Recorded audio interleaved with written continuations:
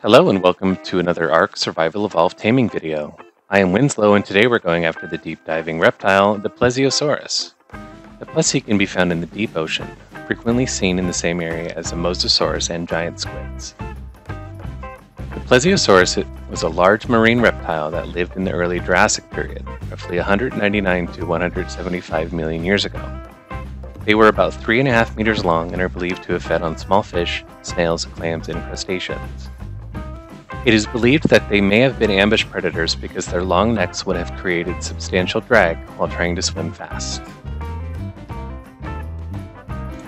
The famous Loch Ness Monster is theorized to be a descendant of the Plesiosaurus that avoided mass extinction in the Jurassic, somehow surviving before getting trapped in the loch millions of years later. In ARK, the Plesiosaurus can be seen hunting in pairs near the ocean floor.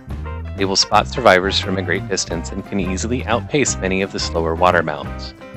They will make great water tames because of their size and speed, and with their ability to use a platform saddle, a survivor can build a small base on their back.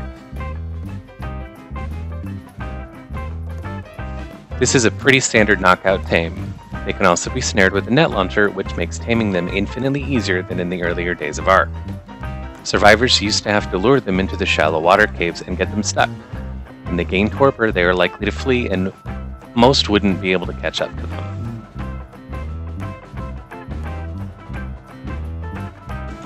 Once knocked out, just give them superior kibble and wait. They'll wake up in no time and you'll have an excellent water mount that you can use to explore. They're great for bulk collection of oil in the ocean. You can build a small structure on their saddle, but vacuum compartments will not function. Generators will turn off when submerged unless you are using mods. Unfortunately, you will still need oxygen while riding, so bring a scuba tank or a tech helmet.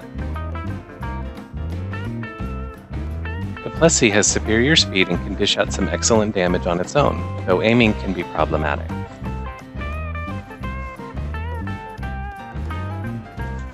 You can equip the platform saddle with cannons or ballista. The mounted turrets or rocket turrets can also be used effectively while underwater, allowing the Plesiosaurus to be a superior water tank and siege machine. Thanks for watching this ARK Survival Evolved Taming video. I am Winslow, and if you found this guide helpful, please consider leaving a like. I greatly appreciate your time and support, and we'll catch up next time.